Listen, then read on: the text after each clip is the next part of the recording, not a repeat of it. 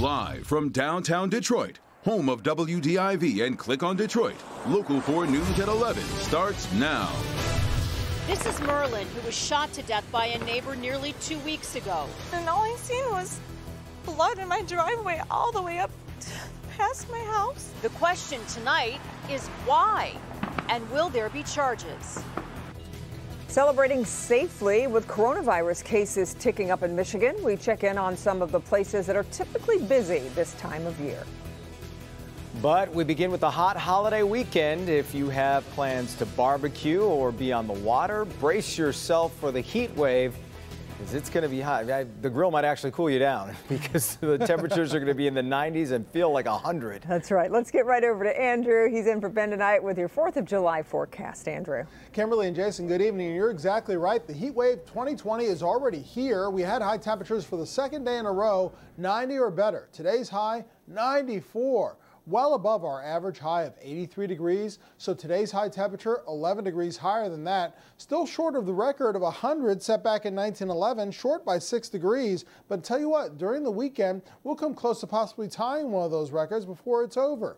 First, it is still warm out there. Muggy as well, with temperatures still in the 80s at this late hour. Just after 11 o'clock, it's 82 over at Metro Airport, 83 for our neighbors in Flint, 80 degrees in Ann Arbor, upper 70s elsewhere. The only cool spot right at room temperature, still warm though, over in Port Huron at 72. Out there right now, it's 82. Feels a little bit warmer than that when you factor in the dew point and the humidity. It feels like 83 when you step outside or if you're trying to sleep. In fact, it remains warm and muggy overnight, not the most comfortable night. So try to turn on the ceiling fan or certainly turn on the air conditioning. You will need to stay cool and comfortable for tonight. Now, how high do temperatures go tomorrow? Well into the 90s once again. We'll talk about how we'll get close to a record coming up. All right, Andrew. With a holiday weekend upon us now, there are more concerning coronavirus numbers out today from the state. There were 460 new confirmed cases and 3 more deaths reported. That's a drop from yesterday, but still one of the highest numbers we've seen in weeks. This 4th of July will be very different than in years past. Fireworks shows are canceled across Metro Detroit. Many bars are closed, and there are limits on how many people can visit a lot of pools and parks. Our Larry Spruill is in St. Clair Shores tonight with a look at how businesses plan to keep people safe. Larry? Yeah, Jason and Kimberly, tomorrow is supposed to be a very big holiday for bars and restaurants here in St. Clair Shores. While some restaurants may have to adjust and modify their crowd intake, other restaurants say they're just not going to deal with it at all. Normally on Friday nights, people pack Mike's on the Water here in St. Clair Shores for the food, drinks, and great view. Everything happens with the water, on the water. Robert Tondro, a manager here at Mike's on the Water, tells me you add the food and you have a great night. Well, right now, because of the COVID, our #1 seller would be either the Mahi Reuben or the perch dinner. But that's not the only thing different because of COVID. Robert says one of their biggest holidays, the 4th of July, won't be the same either. Our regulars, they like to come out, watch the fireworks off of our different areas. And this year they won't be able to do that. It's going to be more uncomfortable because the social distancing, we have half the amount of people that are allowed in. Well, it just won't be the same because, we won't have that little wonderful atmosphere.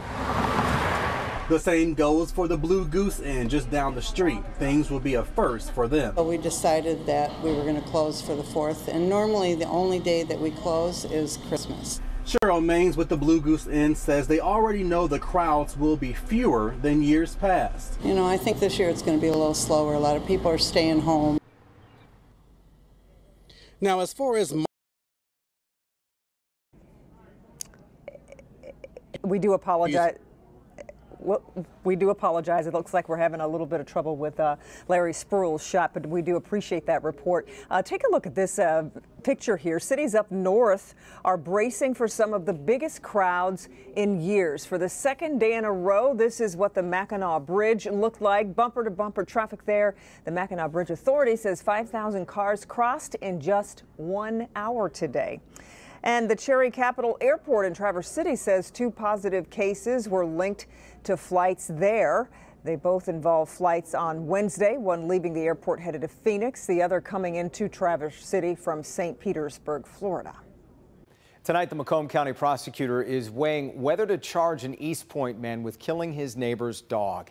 Neighbors say he fired multiple rounds on Marine near 9 Mile and Kelly 2 weeks ago. And as Mara McDonald reports, they're now calling for justice for the pit bull named Merlin.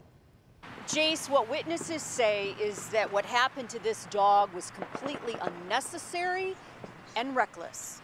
And I'm like, what happened? Who shot my dog? I'm like, why? Paulette was at work when Merlin was shot in her own driveway, but she rushed home when the calls started coming in. He was in my driveway. I kept on saying, well, he was in my driveway. I don't understand why he was shot 5 to 6 times. According to neighbors, Merlin and Paulette's other dog, Taz, snuck out through the front door. Merlin was hanging around the yard. Taz was down the street. Her neighbor, Mike, called to both dogs to try and get them in the fenced backyard. I believe it was very unnecessary. There was no reason for any shot to be fired. Mike says while he was trying to corral the dogs, the neighbor on the other side of Paulette's house and his girlfriend came out.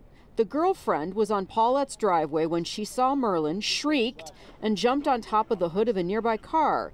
That's when Mike says the bullets started flying. And all I heard was a gun going off next to my head and watching a dog get shot to me, which was no reason. Shot at least 5 times, Merlin dragged himself to the backyard and died. Paulette is so upset. She wants the neighbor who fired those shots charged. He should have been charged. He should have been arrested that night for shooting a gun, in a residential area. I don't understand. East Point PD has been out in the neighborhood multiple times trying to get down to the bottom of what happened here. Right now, their case file has been turned over to the Macomb County Prosecutor's Office for a charging decision. We're in East Point. I'm Mara McDonald, Local 4. Okay, Mara. The couple caught on video pulling a gun on a black family is out on bond. Julian and Eric Wustenberg are facing felony assault charges. Investigators say the confrontation between the couple and a black mother and her daughters started when the groups bumped into one another at a Chipotle in Orion Township. Things escalated and the video has gotten national attention. Eric Wustenberg was fired from his job at Oakland University and he lost his position on Congresswoman Elissa Slotkin's advisory committee. A guy like Eric has now been taken down because someone uttered 3 words, "You're a racist." How fair is that? Where is the due process in this? I think the country as a whole is tired of seeing situations where you have unarmed blacks having firearms pointed at them. The couple will be back in court later this month. Dozens showed up for a rally in support of police in Bloomfield Township tonight. It was called Operation Back the Blue, and it was put on by the Michigan Conservative Coalition. People in attendance say they want to highlight the good work being done by police at a time when departments receive a lot of negative attention. Today, more than 20 faith leaders renewed the call to commute the sentence of former Detroit Mayor Kwame Kilpatrick. The coalition was brought together by Ebony Magazine. The group, including Kilpatrick's former pastors in Detroit and Dallas, made the plea to President Trump. They say his 28-year prison sentence does not fit the crime and shows how the justice system is disproportionately unfair to black men. If this was about rehabilitation, then Kwame is well overdue. Therefore, we ask the president for justice. But when justice takes on the character of revenge, something has to be said. The exorbitant sentence that has been placed on Kwame Kilpatrick needs to be re-examined. In May, the Justice Department denied a request for Kilpatrick to be released on home confinement because of the coronavirus. Quarantine was tough for a lot of people not allowed to visit with family. But imagine being stuck thousands of miles away from your family for nearly 4 months. Today, Delta Airlines came to the rescue of Americans stranded on another continent. And why 4 police officers are now out of a job because of this photo. And President Trump is celebrating the 4th of July at Mount Rushmore as we speak, and it's a visit that's stirring up some controversy.